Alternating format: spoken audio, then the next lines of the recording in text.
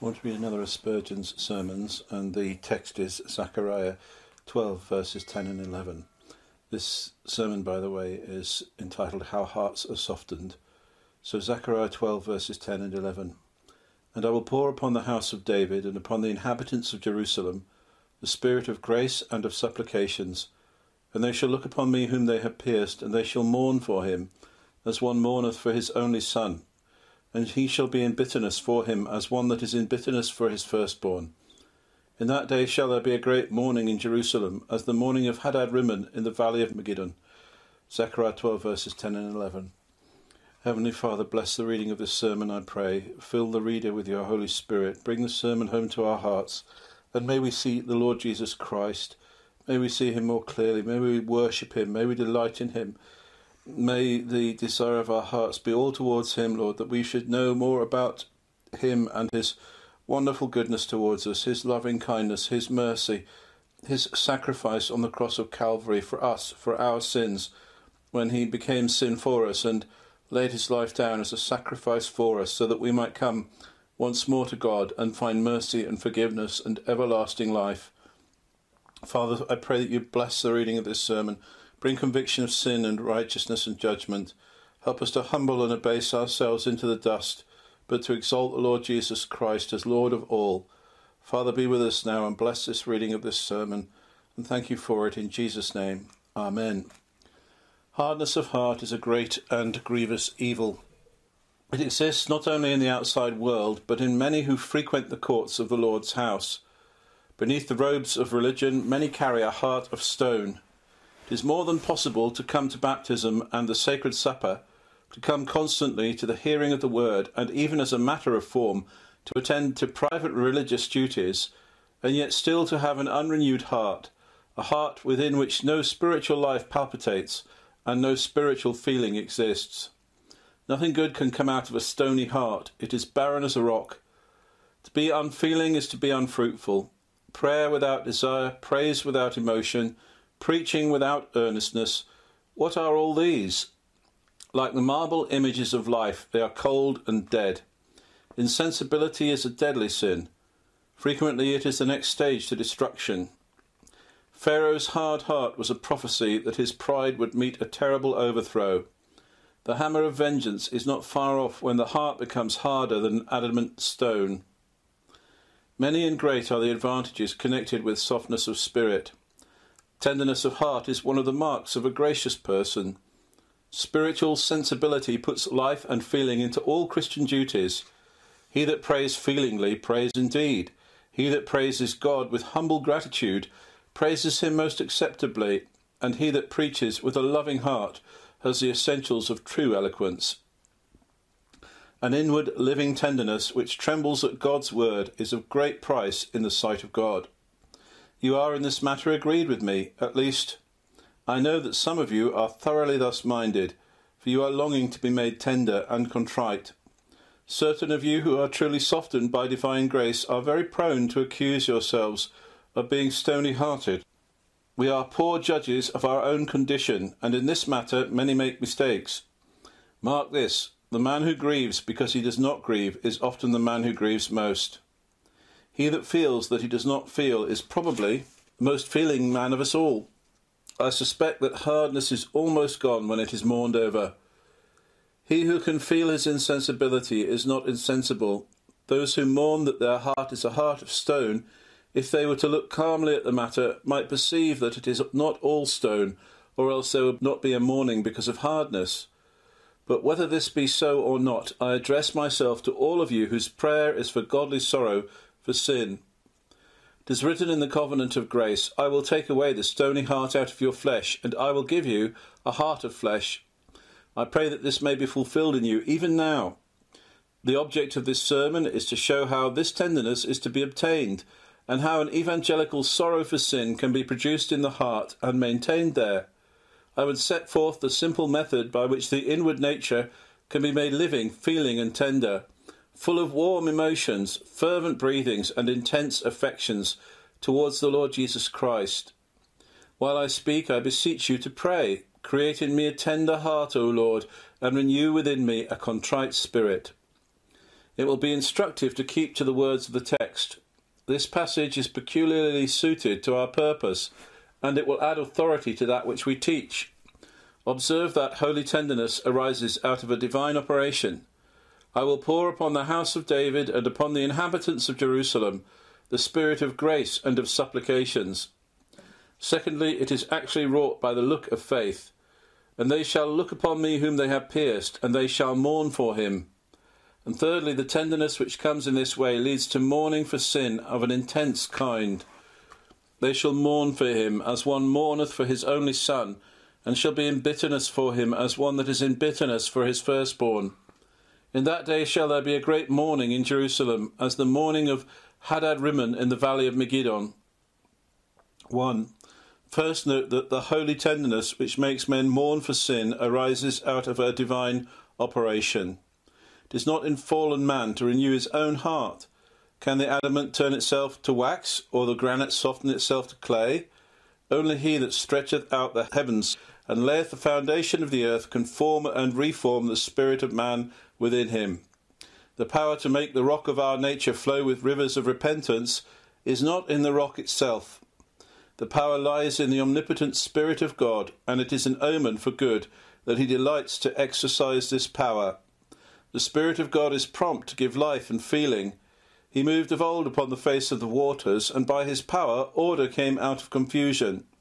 That same Spirit at this time broods over our souls, and reduces the chaos of our natural state to light and life and obedience.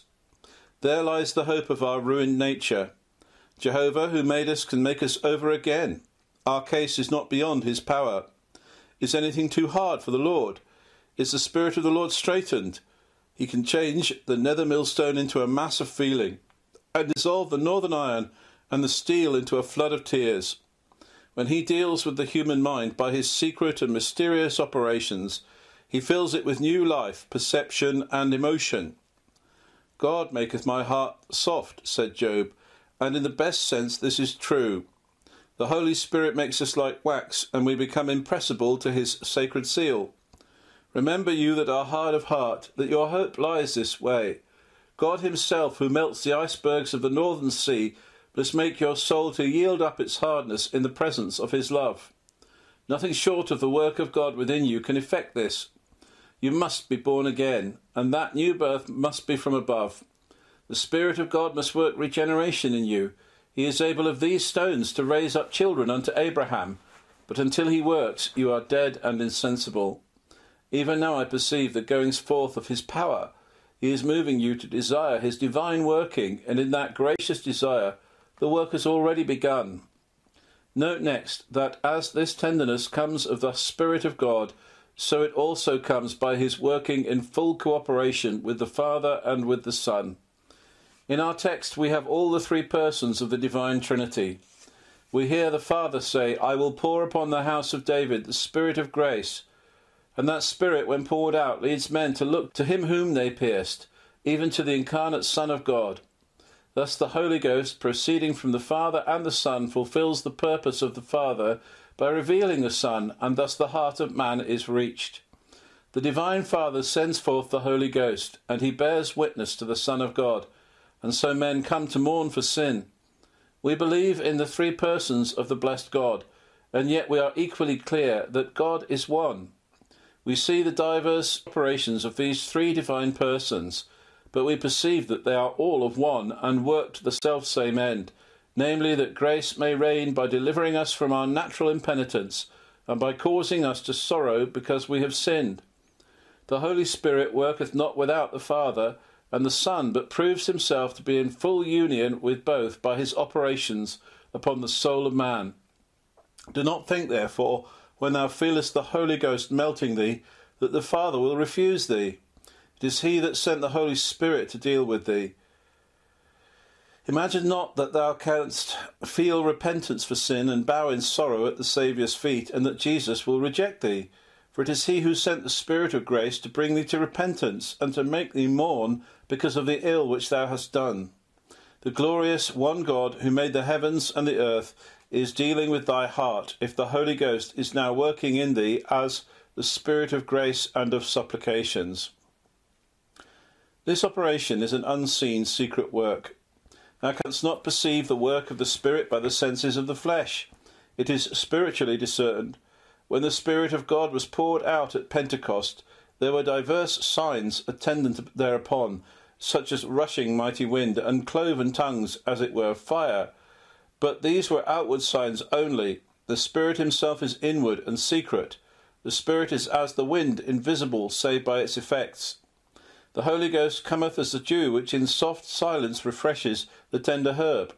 Not with sound of trumpet or observation of man doth the Spirit perform his gracious deeds. His working is one of the secrets and mysteries which no man can explain to his fellow.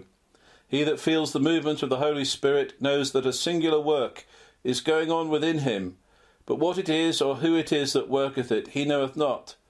Do not therefore expect to be informed when the Spirit is upon thee. Marvel not if it should so happen that he is dealing with thee now, though thou knowest it not. For God speaketh once, yea twice, yet man perceiveth it not. The operations of the Holy Ghost are consciously perceived by the human heart, but they are not always attributed to their right cause. Many a man, to use the words of our hymn, wanders to feel his own hardness depart. He does not know how his new tenderness has been produced. He finds himself anxious to hear and understand the gospel, and he feels that the gospel affects him as it never did before, but he does not perceive those invisible cords of love which are drawing him towards his Saviour. Before long he will cry, "This is the finger of God," but as yet he perceives not the divine cause. It is well set forth by Mr. Bunyan in his parable of the fire which burned though a man tried to quench it. There was one behind the wall who secretly poured oil upon the fire. He himself was unperceived, but the fire burned because of what he poured on it. You can see the flame, but you cannot see the hidden one who ministers the fuel. The Spirit of God may work in you, my dear hearer, this morning, but it will not be with special token of marvel or voice or vision. Not with earthquake, nor wind, nor fire will he come, but with a still small voice. He may deal with many of you at once, and yet none may see it in his fellow. I expect that he will work upon many at this time, for much prayer has been put up that the Lord Jesus may be glorified in our midst. But the secret operation of the Spirit is known by its effects, for it is sweetly productive. We read in the text of the Spirit of grace and of supplications, which must mean that the Spirit produces graciousness and prayerfulness in the soul upon which he works. The man is now willing to receive the grace or free favour of God. He ceases to be proud and becomes gracious. He is put into a condition in which God's grace can deal with him. As long as you are self-righteous, God cannot deal with you in the way of favour. You are upon wrong ground, for you are making claims which he cannot possibly allow. Mercy and merit can no more blend than fire and water. You must be willing to receive as a free favour what God will never give you if you claim it by right. When thou art made conscious of sin, then forgiveness can be granted. When thou art malleable under the hammer of God's word, then will he work his work of love upon thee. When thou dost lay thine own righteousness aside and take up the cry, God, be merciful to me, a sinner, then shalt thou go by thy house to thy house justified. It needs the Spirit of grace to give us grace, to receive grace. We are so graceless that we will not even accept grace till God gives us grace for grace, grace to accept grace. Blessed is the hour when the Spirit of God comes to us as the Spirit of grace and works in us that graciousness which makes us value and seek after the free grace of God in its further forms.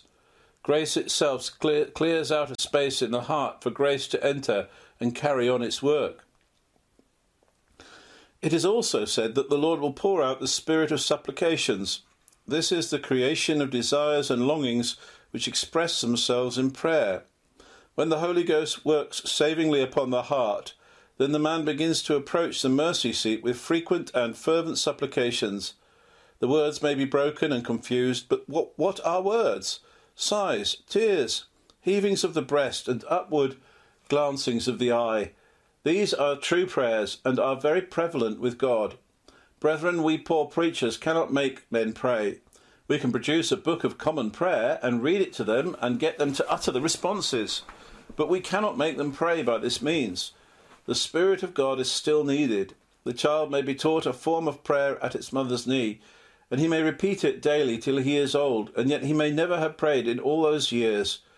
Only the Spirit of God can produce the smallest atom of prayer. I tell you, there was never a prayer on earth that God could accept, but what first came down from heaven by the operation of the Spirit of God upon the soul. But here is the point. Have you this spirit of supplications this morning? Are you groaning, crying, sighing, Lord, save, or I perish. Give me Christ, or else I die. Well, then I trust you have come under the sacred outpouring promised in the text. I will pour upon the house of David and upon the inhabitants of Jerusalem the spirit of grace and of supplications. All this leads on towards the tenderness which begets mourning for sin. Again I say, this is the point from which help must come for the sinner. You that have been striving to feel, and yet cannot feel, and do not feel, you should look to the strong for strength, and to the living for life. He who in the day of his creation breathed into the nostrils of man the breath of life, so that he became a living soul, can infuse the new life into you, and give you with it all the feeling which is natural thereto. Think much of the Holy Spirit, for he can make thee live in the truest sense. 'Tis God's to give thee a tender heart, not thine to create it within thyself. Do not attempt first to renew thy heart, and then to come to Christ for salvation. For this renewal of heart is salvation. Come thou as thou art, confessing all thy hardness, thy wicked, wilful obduracy and obstinacy. Confess it all, and then put thyself into the hands of the Spirit, who can remove thy hardness at the same time that grace removes thy guilt. The Holy Spirit can make thy heart as tender as the apple of the eye, and cause thy conscience to be as sensitive as a raw wound which feels the slightest touch. God grant us grace to deal with him about these things, and not to be looking to ourselves. As well hope to extract juice from the stones of the sea beach as spiritual feeling from the carnal mind. He who can make the dry bones live, and he alone can make the hardened mourn over sin. 2. But now I come to the core and centre of our subject. This tenderness of heart and mourning for sin is actually wrought by a faith look at the pierced Son of God. True sorrow for sin comes not without the Spirit of God, but even the Spirit of God himself does not work it except by leading us to look to Jesus, the crucified. There is no true mourning for sin until the eye has seen Christ. It is a beautiful remark of an old divine that eyes are made for two things at least. First, to look with, and next to weep with. The eye which looks to the pierced one is the eye which weeps for him. O soul, when thou comest to look where all eyes should look, even to him who was pierced, then thine eye begins to weep, for that for which all eyes should weep, even the sin which slew thy Saviour.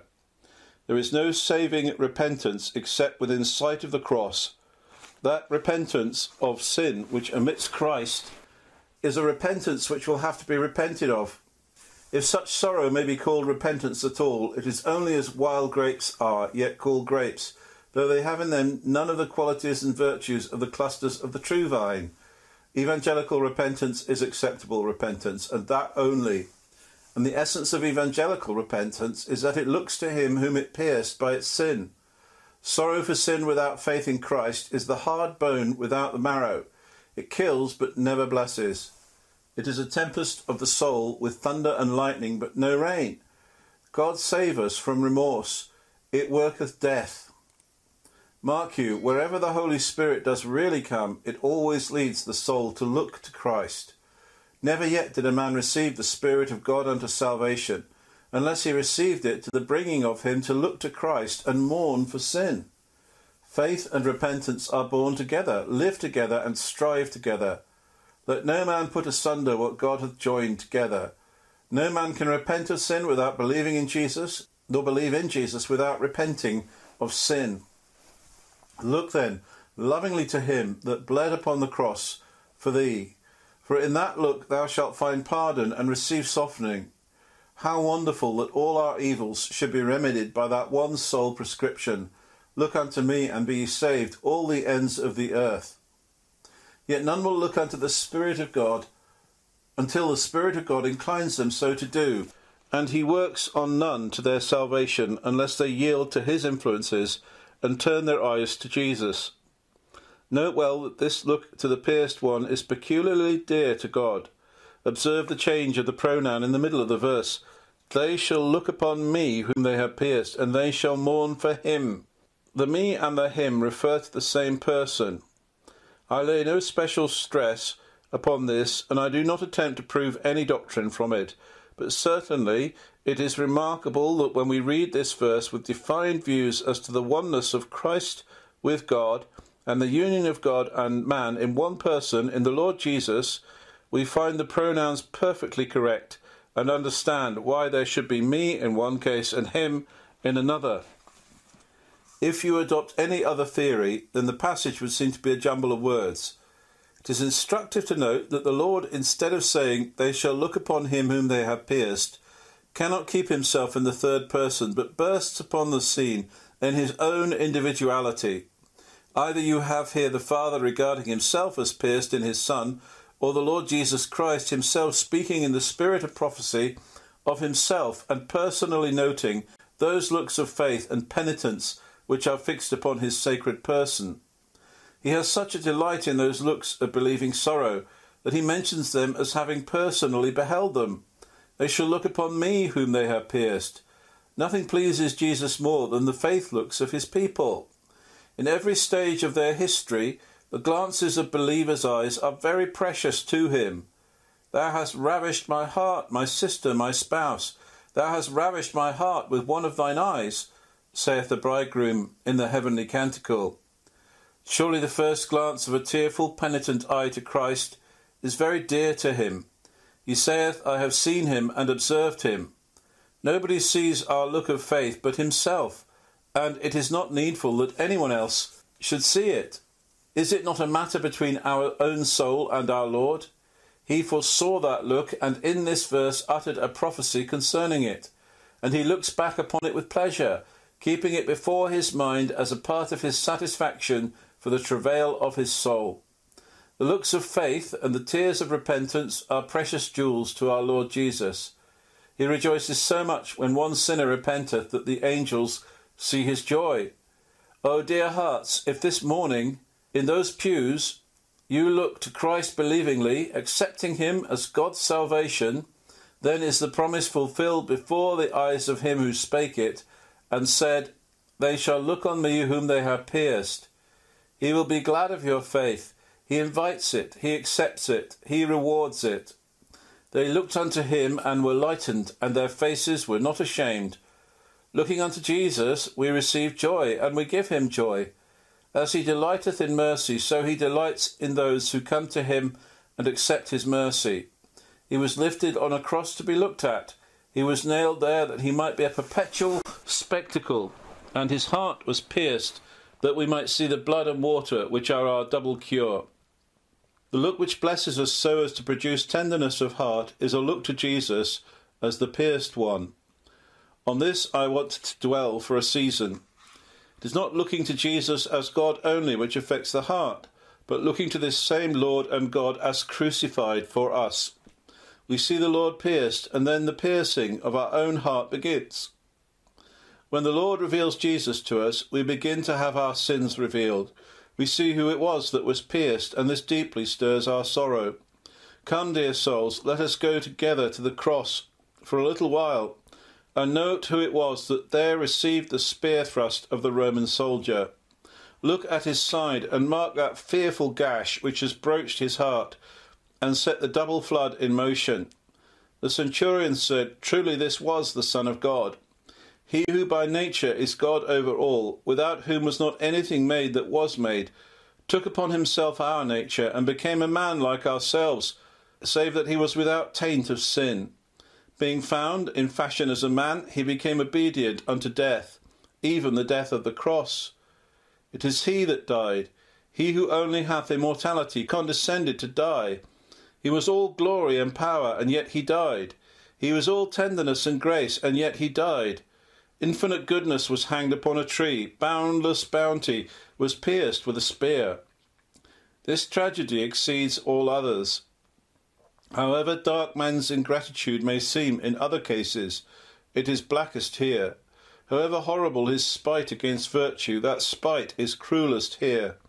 Here hell has outdone all its former villainies, crying, "This is the heir, let us kill him." God dwelt among us, and man would have none of him. So far as man could pierce his God and slay his God, he went about to commit the hideous crime. For man slew the Lord Christ, and pierced him with a spear, and therein showed what he would do with the Eternal himself, if he could come at him. Man is at heart a deicide. He would be glad if there were no God. He says in his heart, no God. And if his hand could go as far as his heart, God would not exist another hour. This it is which invests the piercing of our Lord with such intensity of sin. It meant the piercing of God. But why, where and wherefore is the good God thus persecuted? By the loving kindness of the Lord Jesus, by the glory of his person, and by the perfection of his character, I beseech you, be amazed and ashamed that he should be pierced. This is no common death. This murder is no ordinary crime. O man, he that was pierced with the spear was thy God. On the cross, behold thy Maker, thy benefactor, thy best friend. Alas, and did my Saviour bleed? And did my Saviour die? Would he devote that sacred head for such a worm as I? Look steadily at the pierced one, and note the suffering which is covered by the word pierced. Our Lord suffered greatly and grievously. I cannot in one discourse rehearse the story of his sorrows, the griefs of his life of poverty and persecution, the griefs of Gethsemane and the bloody sweat, the griefs of his desertion, denial and betrayal, the griefs of Pilate's hall and the scourging and the spitting and the mockery, the griefs of the cross with its dishonour and agony. The sufferings of our Lord's body were only the body of his sufferings. 'Twas not the insulting voice of scorn, so deeply wrung his heart. The piercing nail, the pointed thorn, caused not the saddest smart. But every struggling sigh betrayed a heavier grief within, how on his burdened soul was laid the weight of human sin. Our Lord was made a curse for us. The penalty for sin, or that which was equivalent thereto, he endured. He his own self bare our sins in his own body on the tree. The chastisement of our peace was upon him, and with his stripes we are healed. Brethren, the sufferings of Jesus ought to melt our hearts. I mourn this morning that I do not mourn as I should. I accuse myself of that hardness of heart which I condemn, since I can tell you this story without breaking down. My Lord's griefs are untellable. Behold, and see if there was ever sorrow like unto his sorrow. Here we lean over a dread abyss and look down into fathomless gulfs. Now we are upon great waters, where deep calleth unto deep. If you will steadfastly consider Jesus pierced for our sins, and all that is meant thereby, your hearts must relent. Sooner or later the cross will bring out all the feeling of which you are capable, and give you capacity for more. When the Holy Spirit puts the cross into the heart is dissolved in tenderness. Crux in cord, as the old preachers used to say. This is the source of godly sorrow. The hardness of the heart dies when we see Jesus die in woe so great. It behoves us further to note who it was that pierced him. They shall look on me whom they have pierced. The they in each case relates to the same persons. We slew the Saviour, even we who look to him and live. If a man were condemned and put to death, you might inquire who it was that slew him, and you might be told that it was the judge who condemned him, but that would not be all the truth. Another might blame the jury who brought in the verdict of guilty, or the executioner who actually hanged him. But when you go to the root of the matter, you would find that it was the man's crime which was the real blameworthy cause of his death. In the Saviour's case, sin was the cause of his death. Transgression pierced him. But whose transgression? Whose? It was not his own, for he knew no sin, neither was guile found in his lips. Pilate said, I find no fault in this man. Brethren, the Messiah was cut off, but not for himself. Our sins, slew the Saviour. He suffered because there was no other way of vindicating the justice of God and allowing us to escape. The sword which else had smitten us was awakened against the Lord's shepherd, against the man that was Jehovah's fellow. Truly we may sing, 'Twas for my sins, my dearest Lord, hung on the cursed tree, and groaned away a dying life. For thee, my soul, for thee. Oh, how I hate those lusts of mine, that crucified my God, those sins that pierced and nailed his flesh fast to the fatal wood. Oh, if my soul were formed for woe, how would I vent my sighs? Repentance should like rivers flow from both my streaming eyes.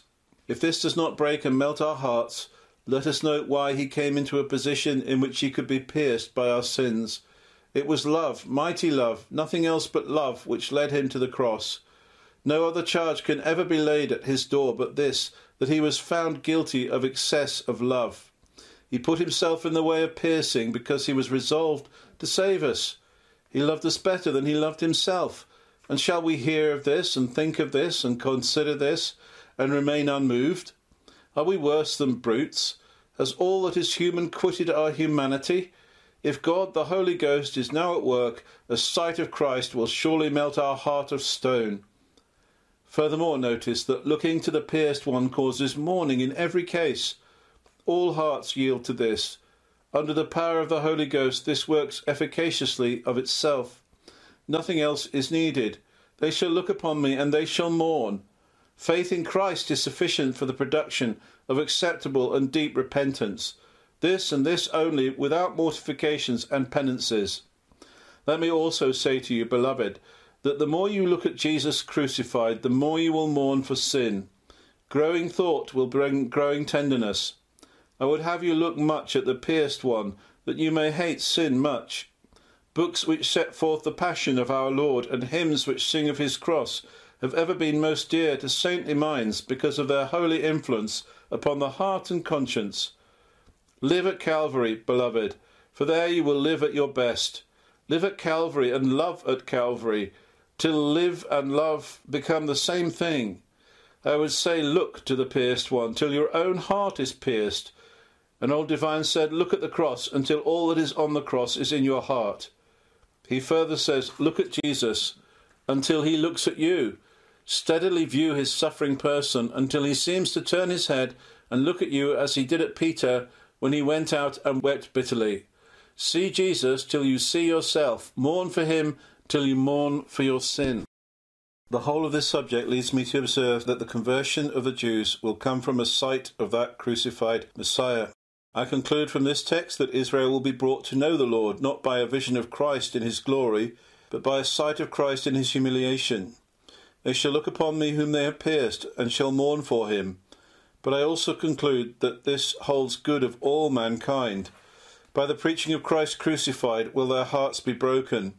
The cross is God's hammer of love, wherewith he smites the hearts of men with irresistible blows. Men tell us we should preach Christ as an example. We do preach him as an example and rejoice to do so. But we can never allow that view of our Lord to overshadow our preaching of him as a sacrifice for sin. He suffered in the room and place and stead of guilty men, and this is the gospel. Whatever others may preach, we preach Christ crucified. We will ever bear the cross in the forefront. The substitution of Christ for the sinner is the essence of the gospel. We do not keep back the doctrine of the second advent, but first and foremost we preach the pierced one. For this is it that shall lead to evangelical repentance, when the Spirit of grace is poured out. Oh, brethren, whatever else you preach or do not preach, preach Christ crucified. Jesus Christ, my Lord, as crucified, is my main topic, and shall be till I die. I trust you feel a pleasure in thinking of the Lord Jesus in any character in which he is revealed. But yet the cross is that whereon he is most lifted up, and this is the chief attraction for sinful men. Though it be to the Jews a stumbling block, and to the Greeks foolishness, it is still the power of God unto salvation, to every one that believeth.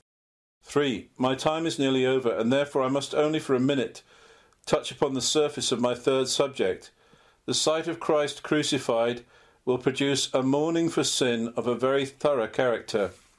It will be immediate. If the Spirit of God grants us an inward sight of Christ, we shall bleed inwardly at once. The sentences are fast joined together. They shall look upon me whom they have pierced, and they shall mourn. How rapidly the Spirit of God often works! His word runneth very swiftly.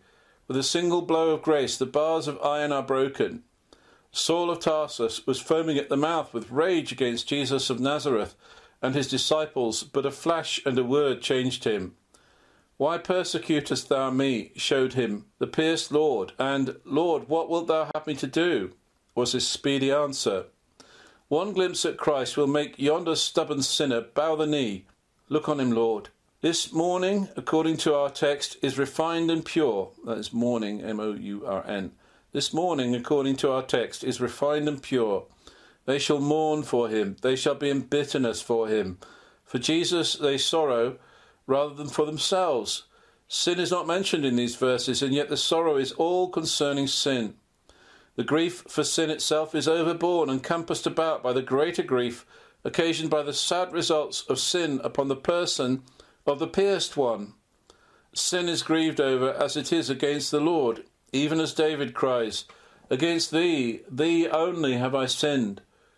The mourning of a penitent is not because of hell. If there were no hell, he would mourn just as much. His grief is not for what sin might cost himself, but for what it has cost the substitute. He bemoans himself thus, Oh, how could I have pierced him? How could I have wounded the beloved? Lover of my soul, how could I have pierced thee? True penitents smite upon their breasts as they behold their Saviour bleeding on the tree. This is the sense of sin which is the mark of God's electing love, the token of the effectual calling of his grace. In this mourning there is a touching tenderness. They shall be in bitterness for him as one that is in bitterness for his firstborn. It is not a son lamenting for a father, for there the grief might be as much for the loss of the father's care and help as for the father's self. But in the case of a father mourning his young son, the father is not supposed to lose anything but his boy. His grief is for the child himself. Mourning for a son is caused by a peculiarly pure and unmixed love. Somewhat that is of the earthy may enter into the mourning for a wife, but for his son a father laments with a love which none may question. For an only son the mourning is bitter indeed, and for a firstborn it is as gall and wormwood.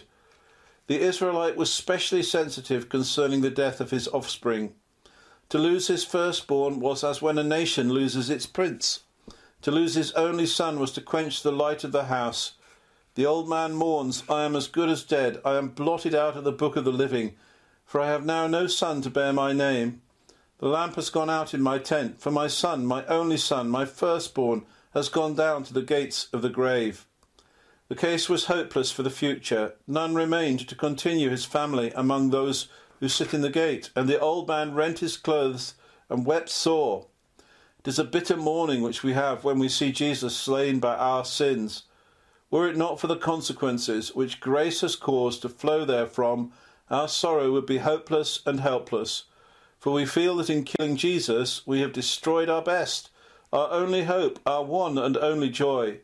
His death was the hiding of the sun, S-U-N, and the shaking of the earth, and we feel it to be so within our own souls. All that is worth having is gone when Jesus is gone.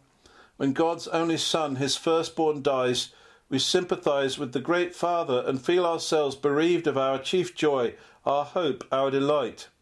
This sorrow is intense. The word bitterness is used twice. Sorrow at the cross foot is sorrow indeed, sorrow upon sorrow, grief upon grief. Then we have bitterness and bitterness, bitterness upon bitterness, the bitterness of bitterness. Thank God it is a healthy tonic. He that hath tasted this bitterness may say, Surely the bitterness of death is past. And this kind of mourning is very extraordinary. The prophet could not recollect any mourning which he had ever heard of that was like it, except the lamentation of the people for the death of Josiah. Then all Judah mourned, and Jeremiah wrote sad dirges, and other prophets and poets poured forth their lamentations. Everywhere throughout the land there went up an exceeding great and bitter cry, for the good king had fallen, and there were no princes of like mind to follow him. Alas, poor nation, it was thy last bright hour which saw him ride to the battle. In his death thy star has set. In the valley of Haddon the morning began, but it spread through all the land. The fatal fight of Megiddo was wailed by every woman in Jerusalem. Bravely had Josiah kept his word, and sought to repel the Egyptian invader. But the hour of Judah's punishment was come, and Josiah died. A mourning as sincere and deep comes to us when we perceive that Jesus died for us. Blessed be his name. The joy that comes of it when we see sin put away by his death turns all the sorrow into joy. This mourning is personal grief. Every man repents apart, and every woman apart. It is a private, personal grief. It is not produced by the contagion of example, but by the conviction of the individual conscience. Such sorrow is only to be assuaged by Jesus Christ himself, when he is revealed as the salvation of God. Brethren, I am conscious that I have not preached as I ought to have preached this morning. I have been mastered by my subject. I could sit down alone and picture my divine Master on the cross. I delight to do so. It is my comfort to meditate on him. I see him hanging on the tree, and carefully survey him from his head, encircled with thorns, down to his blessed feet, made by the nails to be fountains of crimson blood. I have wept behind the cross at the marks of the dread scourging which he bore. And then, coming to the front, I have gazed upon his pierced hands, and lingered long before that open side. Then I feel as if I could die of a pleasing grief and mournful joy. Oh, how I then love and adore! But here, before this crowd, I am a mere lisper of words, words which fall far below the height of this great argument. Ah me, ah me! Who among the sons of men could fitly tell you of his unknown agonies, his piercing anguish, his distraction and heartbreak? Who can fully interpret that awful cry of Eloi, Eloi, lama sabachthani? My God, why hast thou forsaken me? Alone I can hide my face and bow my head. But here, what can I do? O Lord, what can thy servant do? Words are but air, and tongues but clay, and thy compassions are divine. I cannot tell of love's bleeding, love's agony, love's death. If the Holy Ghost will graciously come at this time, and put me and my words altogether aside, and set my Lord before you, evidently crucified among you, then shall I be content, and you will go home thoughtful, tender, hating sin, and therefore more deeply happy, more serenely glad than ever before. The Lord grant it for his name's sake. Amen.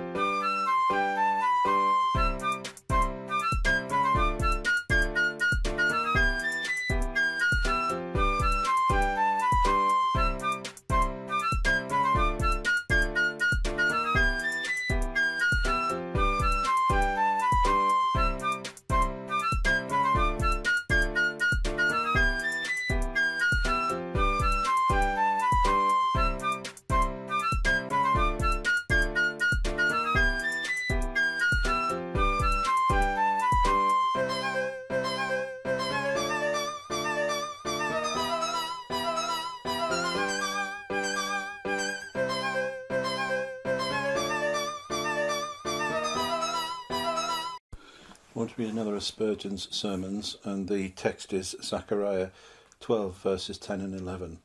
This sermon, by the way, is entitled How Hearts Are Softened. So Zechariah 12 verses 10 and 11. And I will pour upon the house of David and upon the inhabitants of Jerusalem the spirit of grace and of supplications, and they shall look upon me whom they have pierced, and they shall mourn for him, as one mourneth for his only son. And he shall be in bitterness for him, as one that is in bitterness for his firstborn. In that day shall there be a great mourning in Jerusalem, as the mourning of Haddon in the valley of Megiddo. Zechariah 12 verses 10 and 11. Heavenly Father, bless the reading of this sermon, I pray. Fill the reader with your Holy Spirit. Bring the sermon home to our hearts, and may we see the Lord Jesus Christ. May we see him more clearly. May we worship him. May we delight in him. May the desire of our hearts be all towards him, Lord, that we should know more about him and his wonderful goodness towards us, his loving kindness, his mercy, his sacrifice on the cross of Calvary for us, for our sins, when he became sin for us and laid his life down as a sacrifice for us, so that we might come once more to God and find mercy and forgiveness and everlasting life. Father, I pray that you bless the reading of this sermon. Bring conviction of sin and righteousness and judgment. Help us to humble and abase ourselves into the dust, but to exalt the Lord Jesus Christ as Lord of all. Father, be with us now and bless this reading of this sermon, and thank you for it in Jesus' name. Amen. Hardness of heart is a great and grievous evil. It exists not only in the outside world, but in many who frequent the courts of the Lord's house. Beneath the robes of religion, many carry a heart of stone. It is more than possible to come to baptism and the sacred supper, to come constantly to the hearing of the word, and even as a matter of form, to attend to